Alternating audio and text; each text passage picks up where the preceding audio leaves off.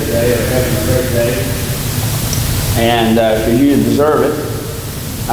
You know, dads are remarkable people. And I found some pictures that describe exactly how men think. Okay, now girls, you will not be able to appreciate the brilliance behind what's going on in these pictures, okay? But here's the first one. I want to make this point that dads are very, very creative. For example, this man had a hedge that was obviously too tall for him to trim, perhaps even off a ladder. So what does he do? He hires a crane to pick up his riding lawnmower to mow the top of his hedge. Is that brilliant or what? And see, girls, what you don't realize is that every man in the room is saying, you know, that makes sense, but I would have done it a little different. You know, maybe I would have picked up a tractor with a 6-foot wide bush hog, and then I could have done it in one swipe and wouldn't have had to make different swipes. Girls, you just don't get it. Dads are extremely creative. For example, here's another one right here that you'll think of. Dads learn to use what they have. It is a real pain to have to pull your Sea-Doo to the beach on the trailer. So why not just stick it in the hatchback? Doesn't that make more sense? Isn't that a safer way to do it? See, girls, you cannot appreciate the brilliance of that maneuver, but every dad in the room has done something like that in his lifetime, one time or another. He's done something like that. Like hauling goats in the back of a car. That's very similar, hauling goats in the back of a car. How about the next one here?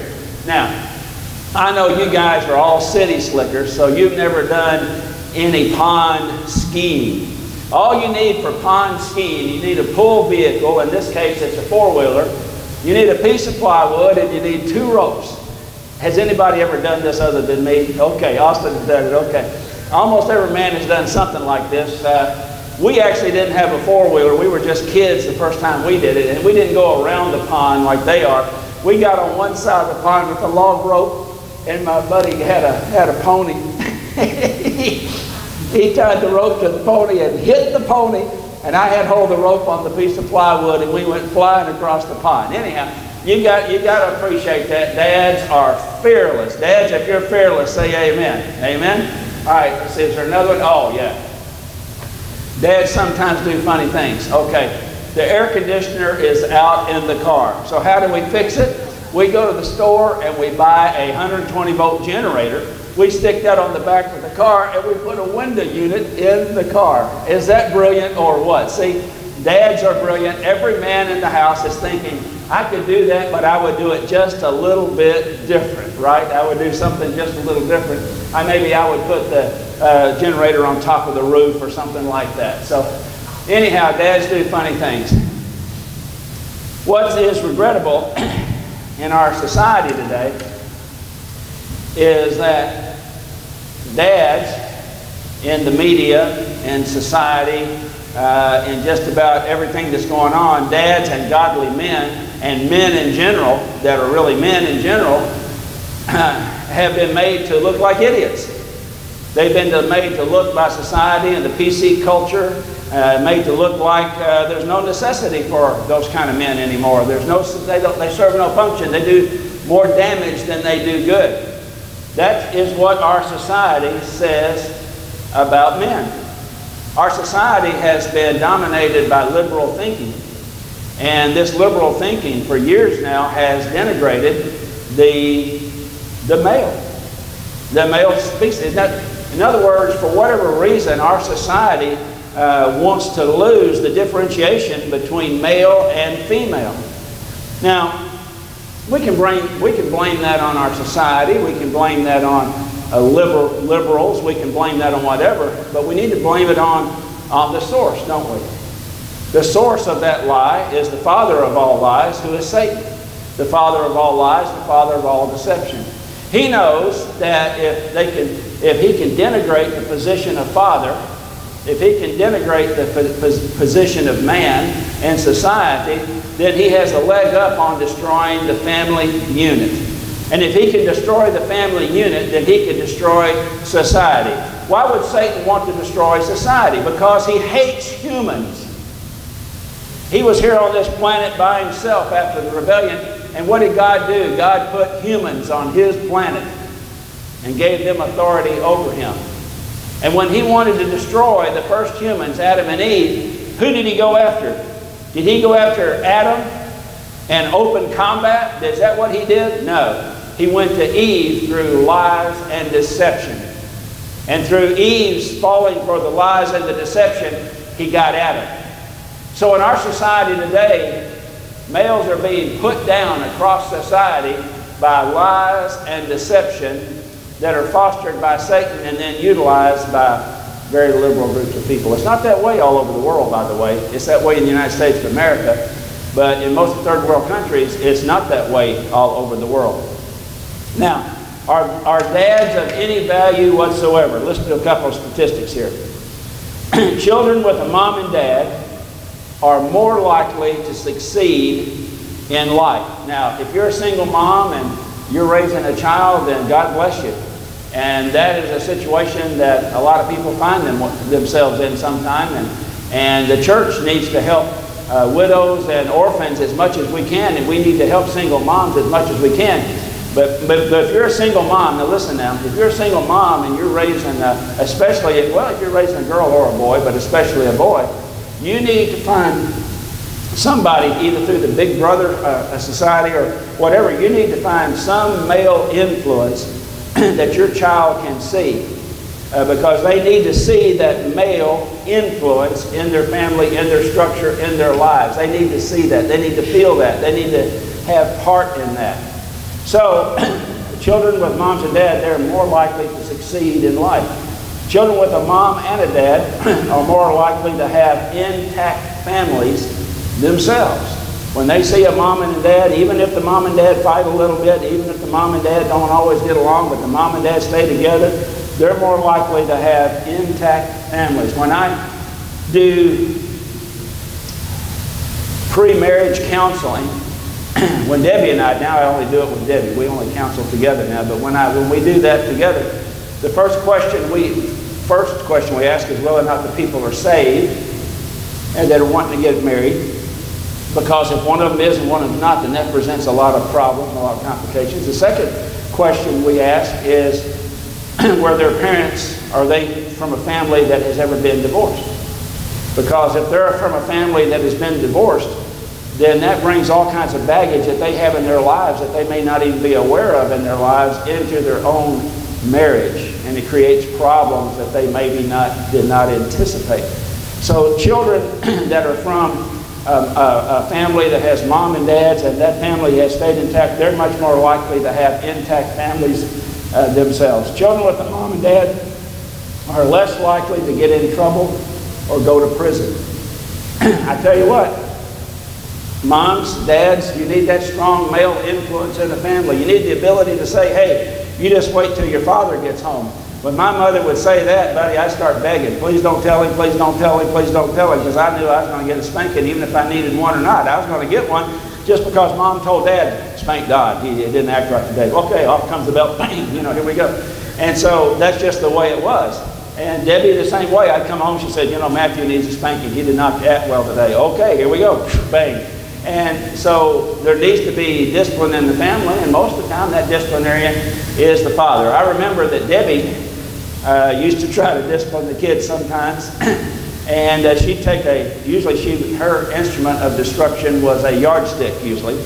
And I remember as the kids got older, she'd pull that yardstick out, and I remember one time she hit John and broke the yardstick on his where, and he just started laughing at her.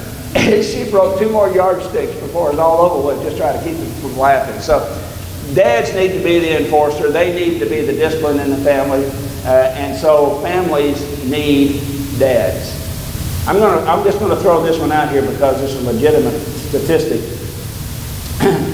Boys from families without dads are 60% more likely to turn to the homosexual lifestyle than boys that come from intact families. I didn't invent that statistic. That's just what it is. So if you see that as a problem in our society today, which it is, and that's where a lot of the pressure in our society is coming from, our society is deteriorating morally speaking, every single day. It's almost exponential. And a lot of that comes from now that I can't even keep track of all the letters, but from the homosexual agenda that's destroying our society. And a lot of that is because of the lack of male influences over boys in their homes when they were growing up. They didn't have that male influence. And so like I said, single moms, if you're raising a child, especially if they're a boy, then I'm telling you right now, you need to get some male influence in your life. And really, even if you're raising a daughter the same way, because daughters that are raised without that male influence of a father figure, not a good thing.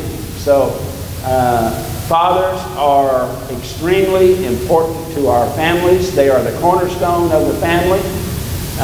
They are the cornerstone for our children. They are, hey, listen, moms are the encouragers. Moms are the ones that take care of the needs of the family. But the cornerstone of every family is the dad. Dad is the cornerstone of the family. Let's go on. And Jesus says that a man shall leave his father and mother and shall be joined to his wife, and two shall become one flesh. In the marriage ceremony, I don't know, in the marriage ceremonies that I perform, this is the way it works, and most of the ones that I've seen this way it works. The groom is up here, and he's smiling, he's waiting for his bride to come in. And so the bride comes down the aisle, normally accompanied by the father. I have seen recently where the bride is accompanied by the father and the mother, but nevertheless, the bride comes forward, and then the pastor will say something, well, who now comes to give this bride to this man? And it used to be that the father would say, I do. And now today it's more common that the mom and dad say, her mother and I do. But technically speaking, according to Scripture, here's the way it's supposed to work. You see, before the bride gets married, she's part of a family unit. And that family unit is formed around the husband. And that's why the daughter has her dad's name. That's why the wife takes the husband's name. Because every family group is formed around not the wife, but the husband. And that's why women, when they get married, they change their names to that. Okay? And so here's what's happening. When a girl gets married, then the father is transferring the responsibility and the authority. Now you may say, hey, this is just like 3rd century or something. This is not. I'm telling you, this is from the Bible. This is the way it's supposed to work. The father is transferring responsibility and authority for his daughter to this man that she's about to marry. And this man is leaving his family.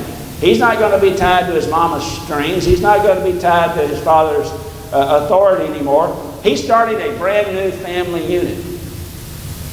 And when that father gives his daughter to that man, they are forming a new family unit. And the cornerstone of that family unit is the husband.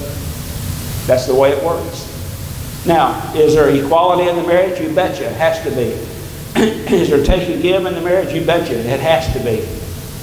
But the family unit, technically, according to the Word of God, is formed around the husband. He is the cornerstone of the family. So let's go on. So here's a picture of a godly dad. I wrote down a couple of things a picture of a godly dad. If you want a godly dad, if you want a really good family, then you need a godly dad as the cornerstone of that family. Number one, he needs to be saved. You can't have a godly family if the cornerstone of that family is not saved. Now, my dad wasn't saved until I was 16 years of age. I got saved when I was 2 years old because, at 9 years old, but I started going to church when I was 2 years old because that's when my mom got saved. And when my mom got saved, she started dragging me to church. So praise God, I'm saved, not because of my dad, but because of my mother. But because my dad was lost until I was 16, I lived in a family that stayed together, but I also lived in a family where my dad would disappear for days. My dad was an alcoholic. He was a good guy. He was a successful guy. He was a great athlete. But that's what I saw because he wasn't saved. Once he got saved, things turned around, but I was already 16 years of age. So a lot of the things that were in me that I didn't even know were in me, I picked up from my dad. Not wanting to pick them up from my dad, to be honest with you, from the time up until I was 16 years of age when he got saved. So in order to have a godly house and a godly family, the godly dad has to be saved. And he does not just saved, yes, preacher, I'm saved. He has to stay close to Jesus in prayer. And he needs to lead his family to Jesus in prayer. And there needs to be times at home that the family has prayer times together, even with little children. Bible study times together as little children. I remember my two oldest sons, Don and John, that I had a list of 100 scriptures that I kept memorized all the time. I just constantly, I'd do about 10 a night. And I would just keep going through 10 a night by memory. And so I decided that I would do that with Don and John. They were just little fellas, and they weren't even saved yet. They were little fellas, so I started teaching them the scriptures that I said every day.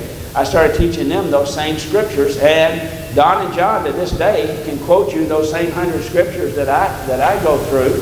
They can quote you those because they learned them as little children. Now, I did not do that with Matthew and Elizabeth. I probably should have. But that's a godly man's responsibility, is to do that. I used to lead my family at least once a week in some sort of Bible study, not just a little story time or anything like that, but we would lead in a Bible study in the house so that the kids learned what was in the Bible. I even bought them all little Schofield Bibles, just like mine, so that we could all study together. And they did that. And my children know a lot about the Bible. Now, were they godly kids all the way up and never got into any trouble? No. They got into a lot of trouble. Did God have to rescue them out of their temptations the way he rescued me? Yes. And praise God, they're all rescued now. It took a while. It took a lot of prayer on Debbie's part and on my part, but God rescued them out of their temptations like God rescued me. But a godly dad has that responsibility. A godly dad, if he wants to lead his family correctly, he needs to follow the leadings of the Holy Spirit. He needs to walk in the Spirit. A godly dad accepts his role as the spiritual leader of his family. Just like a pastor is the spiritual leader of a church, the godly dad is the spiritual leader of his family. Now, that doesn't mean that the mom doesn't have a tremendous influence, because I guarantee you she will have a tremendous influence in that family. But the leader of that family, listen now, if you're listening, say amen.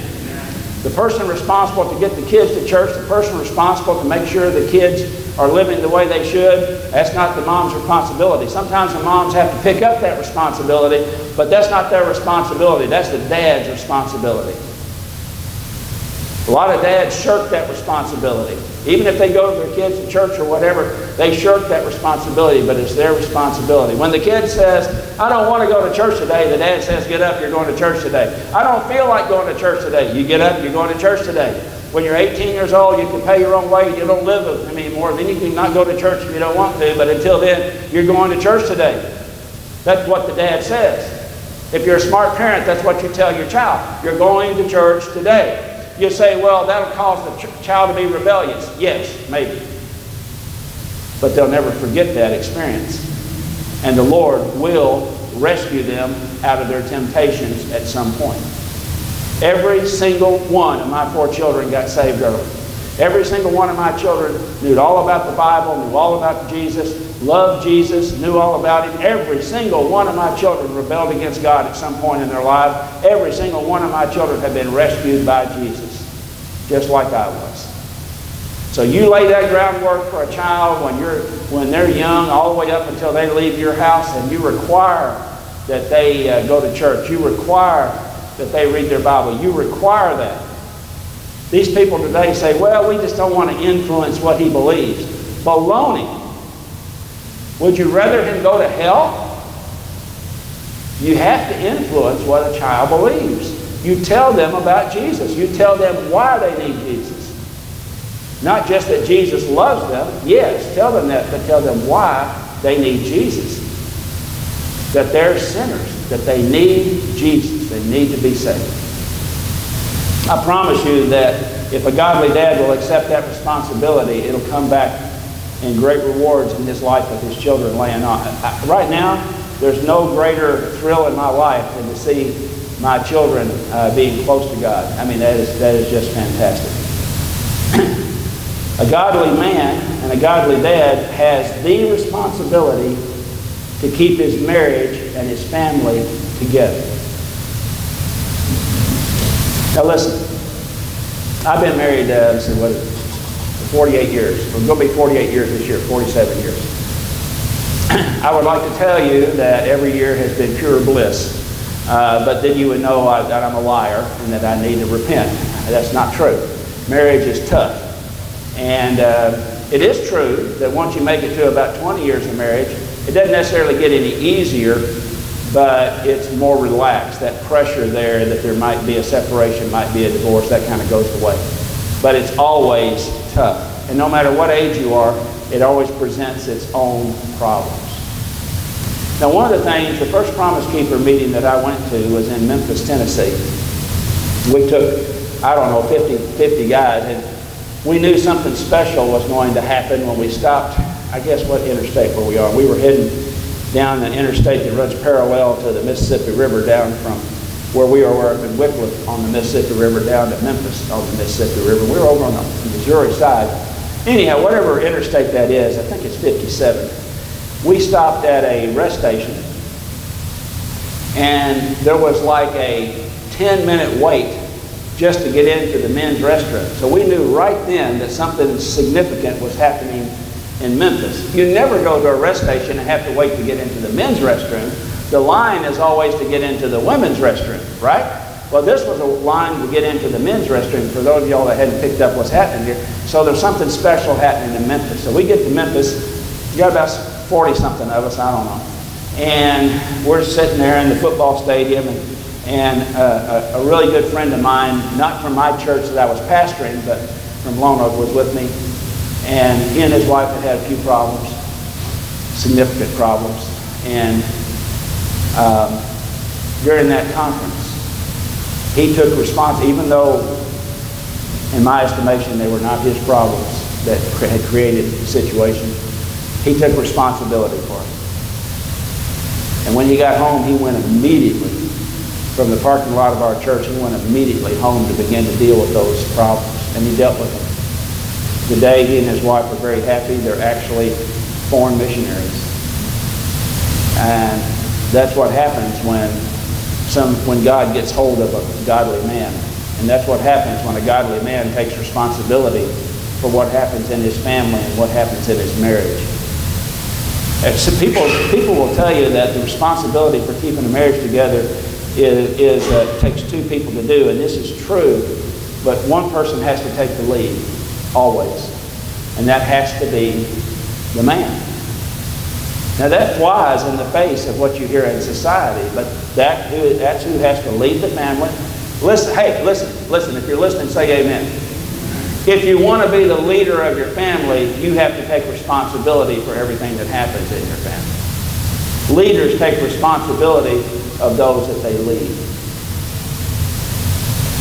So if you want to be the leader in your family, that's how God planned it, then you have to take responsibility for what happens. And if things aren't going well, men, in your family, then it's your responsibility to get it straightened out, whatever you got to do. Whatever you got to do. If you got to eat humble pie, eat humble pie. If you got to, whatever you got to do. As long as it's godly, take care of it. Here are a godly dad's responsibilities. He sets the example for his family. Jesus even told us in John chapter 5 that he didn't know anything that he was supposed to do except what the Father showed him to do. And what the Father showed him, that's what he did. So if that's what Jesus does, then that's what our family does. We set the example. He leads his family in worshiping Jesus. He disciplines his children. He teaches his children how to love and serve Jesus. And he stays strong in the Lord so he can protect his family. My dad was my hero. The last 5 years of his life, or 4 years of his life, he and I were really close. We played golf 2 and 3 times a week until he got so sick he couldn't play golf anymore. We worked together. We owned the same company together. We were really close. He was my hero. He could do anything. He was a scratch golfer. He was the kind of guy that could beat anybody in a pool room. He bowled multiple games of 300 in bowling. I mean, he could do anything. But he didn't get saved until I was 16. So he was my hero, but he was not the greatest influence on my life. So who was the greatest influence on my life? My grandfather, Preston. He taught me how to drive a Willis Jeep and to pull game mowers behind it. He taught me how to drive a tractor and to mow the grass. Maybe he was just getting close to me so he'd have somebody mow all of his yards. We had like 15 acres of grass to mow, and maybe he was getting tired of mowing grass. I don't know. But he taught me everything. And here's a man born in 1888, saved. You remember? Is anybody in here, confess it if you are, is anybody in here a charismaniac? Anybody? My grandparents were. You know what a charismaniac is? Pentecostals, okay? Or Church of God or Apostles' Creed or whatever. But anyhow, there was this big revival going on at the turn of the 20th century called the Azusa Street Revival. And my grandparents got caught up in that. My grandfather got saved at that time. And he and my grandmother started were families that helped start 6 Pentecostal churches in Tennessee and in Kentucky. The last one being Full Gospel Tabernacle there in Paducah, Kentucky, that still exists today. That's a large church. He was a godly man. And everybody in the family recognized it. He had a 6th grade education, came from the coal fields over in Kentucky, from Seabury, Kentucky. That's not where you go down in the pit. That's where it's all open mine. But he was a businessman. He was a business genius, actually. He only had a 6th grade education. Let me tell you something. People that are geniuses in business, they didn't get it because they went to college. They're geniuses in businesses. They're just made that way. God just creates them that way, because he was a genius in business. And he took our little business that he was doing during the Depression to survive and turned it into the business that I still work for, that my son now owns today.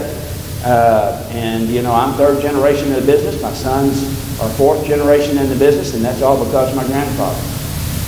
So my dad was my hero, but my grandfather influenced my life more than anyone else, because I saw in him a steadiness and a strength, and I saw in him Jesus. If you've ever been to a Pentecostal church, when you go in a Pentecostal church, the leaders of the church sit up on the stage where the preacher preaches. Have anybody ever seen that? They all sit up in chairs on the church. They're the elders of the church. That's where my grandfather sat. And everybody looked to him.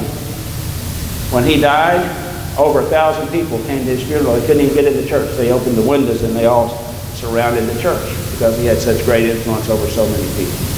He was my male influence up until I was 16, and really up until 1975, when me and my dad got a lot closer together than we had been before. So think about that. He was born in 1888. Today is 2019.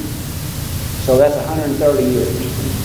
That's 130 years of influence. So think about this. Here's a challenge to everybody in this room.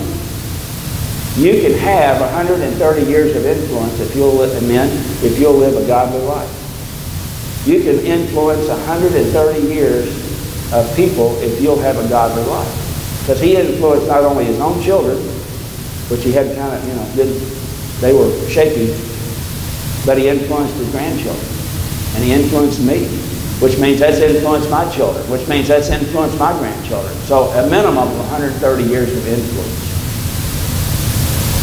How can you help a man be a godly man? How can you help dads be godly dads? Recognize and acknowledge their responsibility for you before God.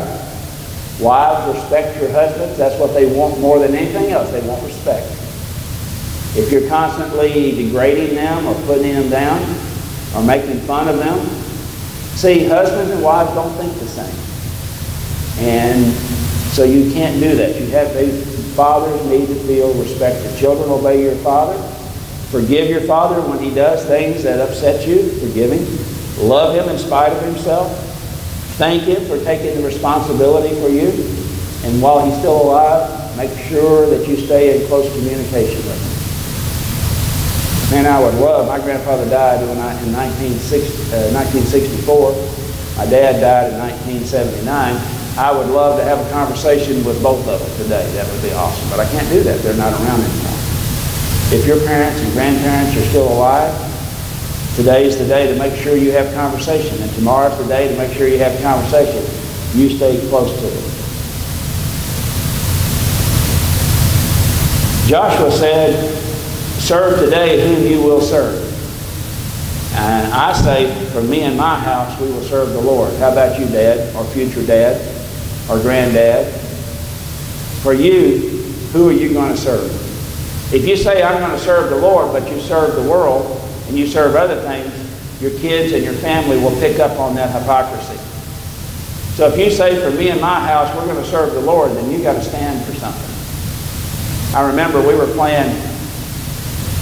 played, my two oldest boys, and really Matthew too, we played in what was called the Corey League, baseball league, when we lived in Kentucky. And that was a league that encompassed Missouri, Illinois, and Kentucky, and was based out of St. Louis, Missouri. It was a big league at one time. At one time, the Corey League was much larger than the Little League, but it had shrunk to those three states. And we had gone to St. Louis to play in the tournament. We had won all of our Friday games. We had won all of our Saturday games, and we were set up for Sunday morning to play in the championship of the Corey League Championship in the high flight of our age group, the Class A flight of our age group. And I can remember my son saying, well, you won't be here tomorrow, will you? I said, no, I won't be here tomorrow. He said, can I stay and play? I said, yes, you can stay and play. He said, you're going home to go to church, aren't you? I said, that's exactly what I'm going to do. And I was the manager. And I remember my son telling his teammates, saying, hey, listen, my dad's going to go home to Paducah to go to church because God's more important to him than us winning this tournament. And some of those kids understood that. Some of the kids didn't understand that. At least two of my coaches didn't understand that. But I did that, and they still won the tournament. Amen? I remember I was playing in the golf. I was in a tournament. I used to play a lot of tournaments. And the last tournament I played in, I told them I had to play after 1 o'clock. I had to play after 1 o'clock because I couldn't play in the tournament otherwise. And I told the group that I was signed up to play with in this tournament, I said, I can't play, and I'm not going to miss church to play golf. And you may think that's narrow thinking, but attending church is important in a lot of ways. What if I started missing church because I wanted to go bass fishing? What if I started missing church because I wanted to go kill some ducks? What if I started missing church because I just had to play in this tournament and just had to play in that tournament? What kind of signal would that send to my wife? What kind of signal would that send to my children? What kind of signal would that send to anyone that I was trying to win to the Lord? See, people watch us. And if we tell somebody we're a Christian and we're a godly man and we're trying to be a godly man, I like that better. They're going to watch us and see if our walk matches our talk. And so they teed us up. They showed our Sunday tea time. And I was leading in my flight. They showed our Sunday tea time at 1:30. I mean, at 11:30. And I told the guys, I called the tournament. I said, I'm out of the tournament. And they said, well, you're leading your flight. I said, that doesn't matter. I'm out of the tournament. And I told my group, I said, I'm not going to be there today. And they said, you're crazy. I said, it doesn't matter if I'm crazy or not. I'm not going to be there today because I'm not going to miss church to go play golf, even if it's a tournament. Now, I'm not trying to pump myself up because every one of those things that I've done good like that, I've done something stupid and not been extremely godly. That's happened, okay? But I'm just telling you that if you're going to be a godly man, your walk has to match your talk. And sometimes you just got to lay it all out there even if it doesn't make sense. You understand what I'm saying? And people will see that. People will take note of that. I had a guy come to me and he said, hey, I'm having trouble with drinking. He says, I never see you do that, but I know you used to drink. I said, that's right. He said, well, how did you break it? I said, I just quit. And he said, you mean you just quit? I said, I mean, I just quit drinking. I just determined that I wasn't going to drink anymore, and I quit drinking. He says, don't you still want to drink? I said, you betcha, but I don't. I said, you just got to quit drinking. So see, I told a friend of mine this. I had a teacher in high school that when I first moved back to Paducah, he was a great influence on my life, and I knew he was a Christian man because He had been a good influence in high school. And I went over one day to the club where we were members, where we played golf all the time. Here he is down at the bar with a bunch of other guys drinking a beer. And that just really bothered me. And I told him that. I said, you know, listen, you've been a great influence in my life. And I said, you know, you do what you want to, but I said, that's not a real good example. I said, you got all kinds of kids that you taught in school. They're coming here and they see you drink a beer, so they think it's okay for them to drink a beer. And everybody here may be saying, well, there's nothing wrong with drinking alcohol. Well, that's okay if you can do it and not let it destroy your life. That's fine, but I've never seen anything good come out of alcohol, to be honest with you. And it can absolutely dominate your life if you're not careful. And so how can you be an influence over somebody?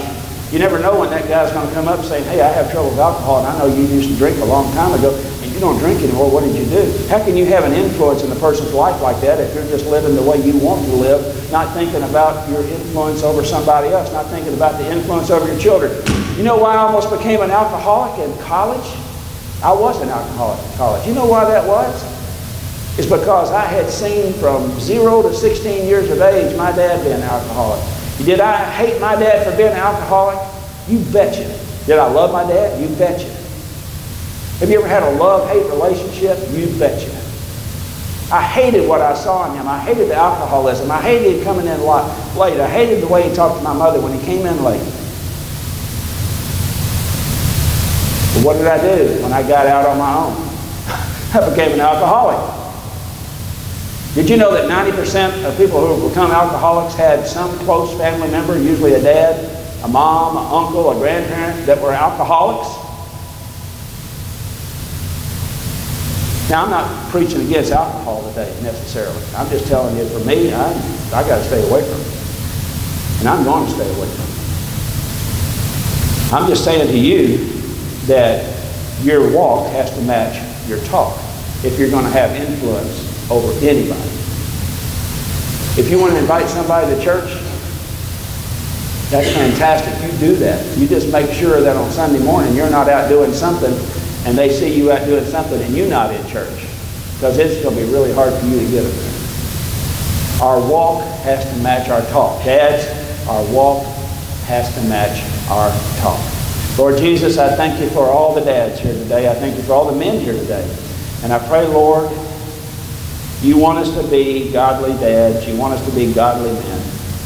I pray, Lord, that you give us the wisdom to do so. I pray that you give us the strength to do so. I pray, Lord, that you give us the discipline to do that. I pray, Lord, that your Spirit will constantly speak to us and lead us and guide us and convict us when we do stupid things, convict us when we sin, and lead us back on track. Keep us on track, Lord, so that we can be a witness to the people out there who need you.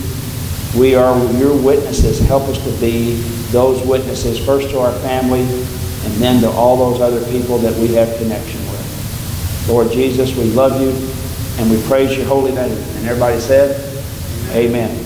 Let's stand.